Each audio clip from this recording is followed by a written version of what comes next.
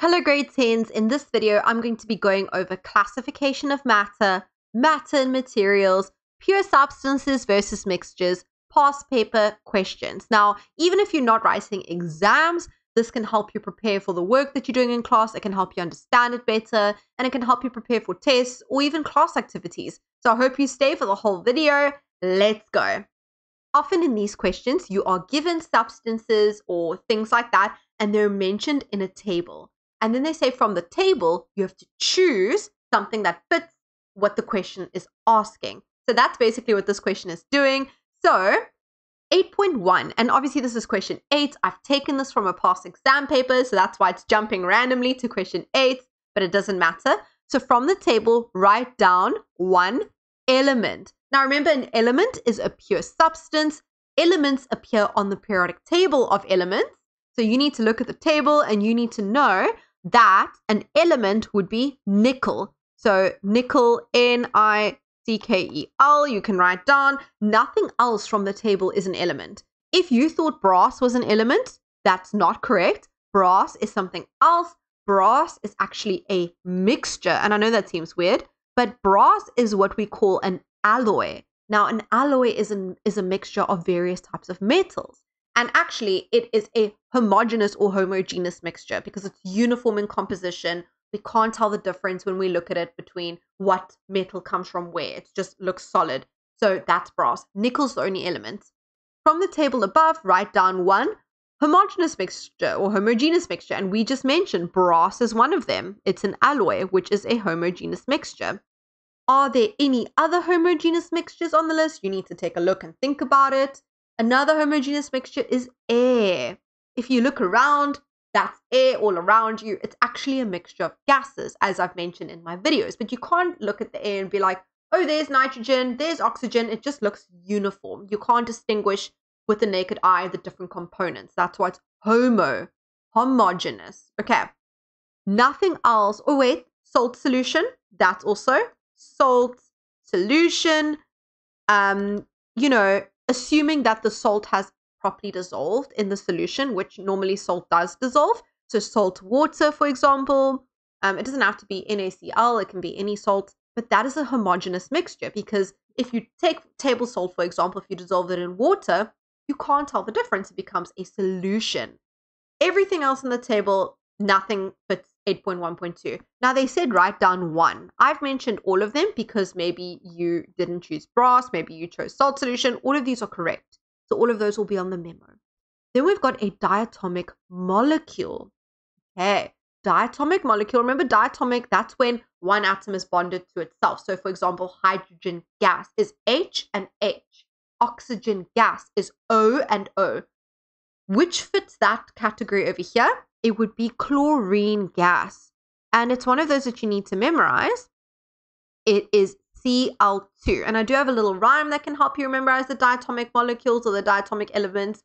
Have no fear of ice cold beer. We've got H2, hydrogen, N2, nitrogen, F2, fluorine, O2, oxygen, I2, iodine, Cl2, chlorine, and Br2, bromine. Those are all diatomic molecules.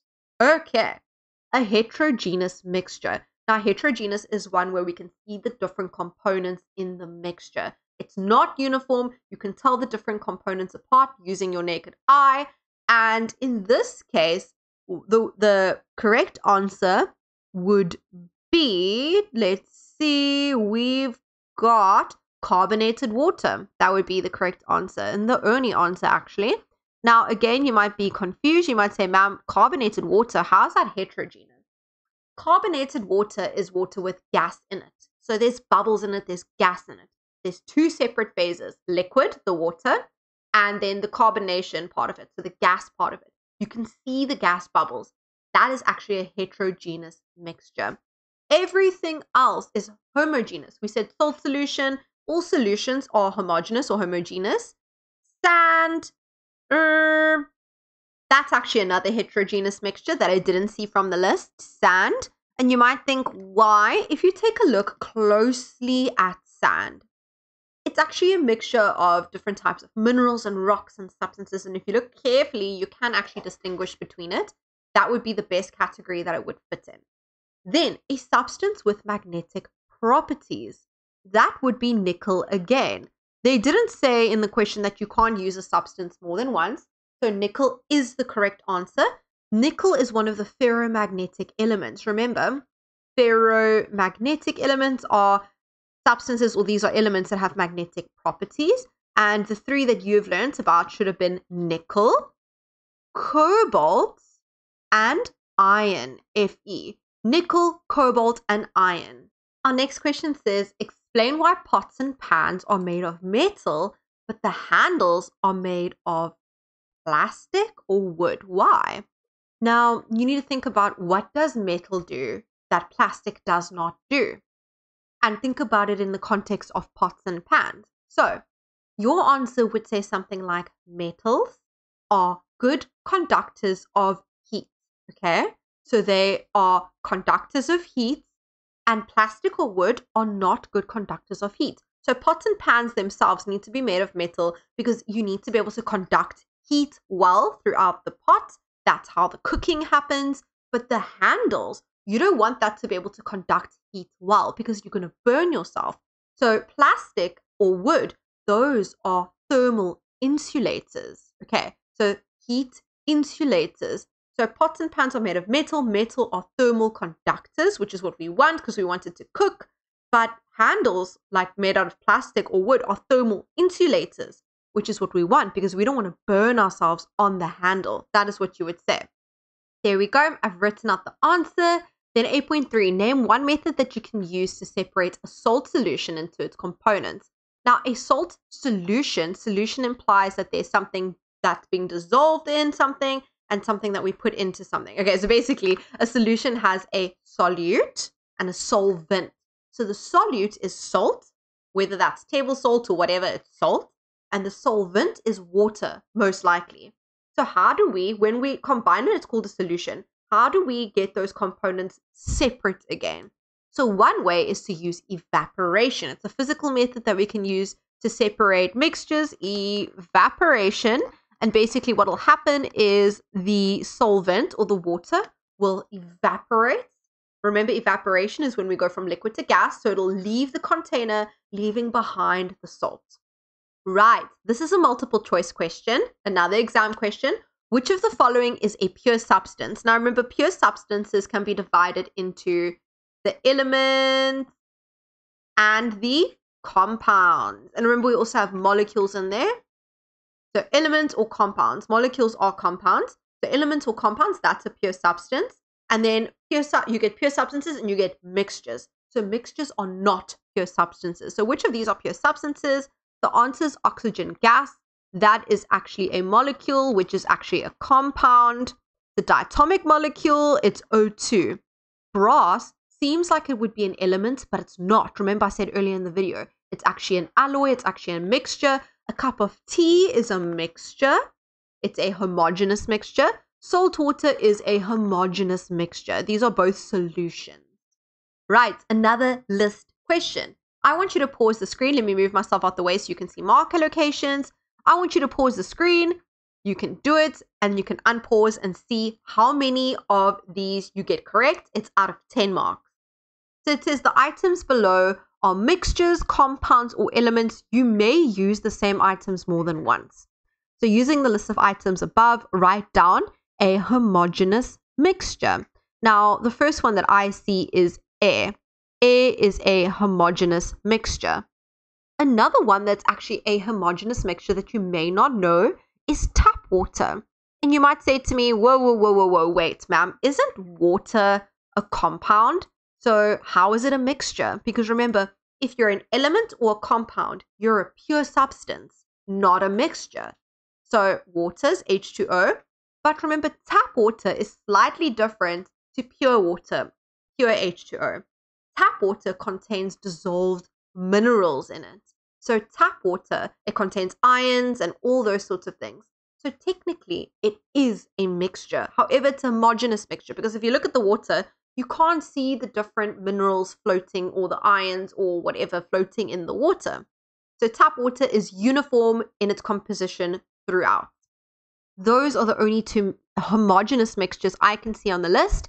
A heterogeneous or heterogeneous mixture, that would be, let's take a look very carefully, oil and water.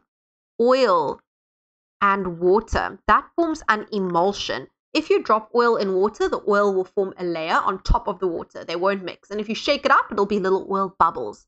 So heterogeneous mixture, it's not uniform in composition. You can see the differences between the oil and the water. Everything else is not a mixture. Everything else is either a compound or an element. Then we've got a metal. Now, metal could be copper. Copper is a metal. Remember, metals are on the left-hand side of the periodic table, excluding hydrogen. Hydrogen is on the left-hand side, but it's not a metal. And if you say, ma'am, what do you mean by left-hand side, right-hand side? I do have videos on it, but the periodic table can essentially be divided into a left-hand side and a right-hand side by a little step that separates the two sides. Okay, so that is copper, or you could say iron filings, because iron is also a metal. Right. Let's see. A noble gas. Now, noble gases are the last group on the periodic table. So if you're looking at a periodic table, you know that they are in groups like this. This is group 1, that's group 2, that's group 3. Noble gases are the last group. So everything in the last group. Okay, basically the last column. So a noble gas, if you take a look at the options very carefully, is neon. Now, the next question says the name of a compound with Fe2 ions in it. This is a little bit more of a difficult question. We've got two compounds that have ion in it, Fe. We've got this one and we've got this one. However, only one of them have Fe2 ions in it. And if you think about it very carefully, you might think that this is the answer because there's a little 2 over there. You might think that because there's a little 2 over there, it means that there's Fe2 ions. But that's not true. Just to show you quickly, if I have to give you this compound over here, that's magnesium oxide. Actually, I can tell you that magnesium has Mg2 ions in it. What this means, if you haven't done naming yet, or if you've forgotten, or if you want to recap, is that the magnesium, the ions that make up this compound, have a charge of +2. And that is true. The oxygen has a charge of -2. Now, how come there's no little numbers here? Because if you have a charge of +2, and then oxygen is a charge of -2, what's +2 minus 2? 0. Overall, the compound has a charge of 0. Neither of these need to be multiplied by anything. So this is the name of my compound. You can also think of it like this. Magnesium has to give away 2 electrons. Oxygen needs 2 electrons. That's what these things mean. So magnesium can give away 2 electrons. Oxygen needs 2 electrons. So if you're giving away 2 and you need 2, then overall it's MgO. What I do here, I do in my naming videos. So if you have no clue what I'm talking about, go check out my naming videos, naming compounds videos. I do have a few on my channel. But back to the question, which has Fe2 ions in it? Now, if you take a look at this compound, which I think most of you would have thought it was this answer, the charge of oxygen, and again, watch my naming videos if you don't know where I'm getting this information from. Oxygen has a charge of -2. But in this compound, there's 3 of them, okay? Which means overall, this part of the molecule has a charge of -6. Iron, there were 2 of them, so I must multiply this by 2.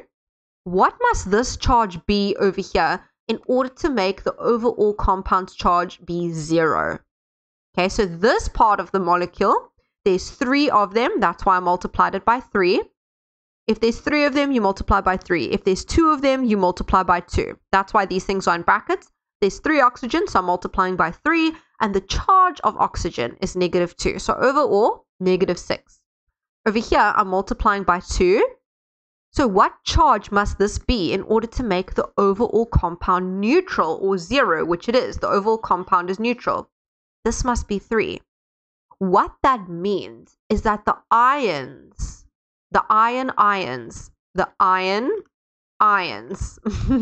have a charge of +3. So technically in this compound, it's Fe123.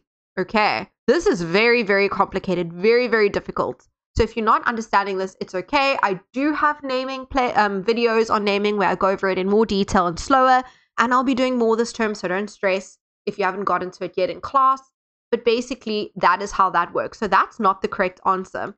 Let's take a look at the other compound. If you take a look at this compound over here, FeS, if you look at the periodic table, S has a charge of -2. It's in the same group as oxygen, so it has a charge of -2. Overall, this is a neutral compound, so this must equal 0. What must the charge of Fe be in order to make this equal 0? Well, this must be +2. That means that Fe has a charge of 2, so it's Fe2. So that is actually the correct answer for 2.5. Again, if this is confusing to you, don't stress. I have videos on it and I will be doing more. Right, 2.6, a pure substance. Remember, a pure substance is either an element or a compound or a molecule. So a pure substance, you could have told me iron is a pure substance, the iron filings. You could have told me copper, because copper is an element. You could have told me FeS, because that's a compound. You could have told me, what else could you have told me? You could have told me sodium chloride powder, because sodium chloride is a compound, it's NaCl.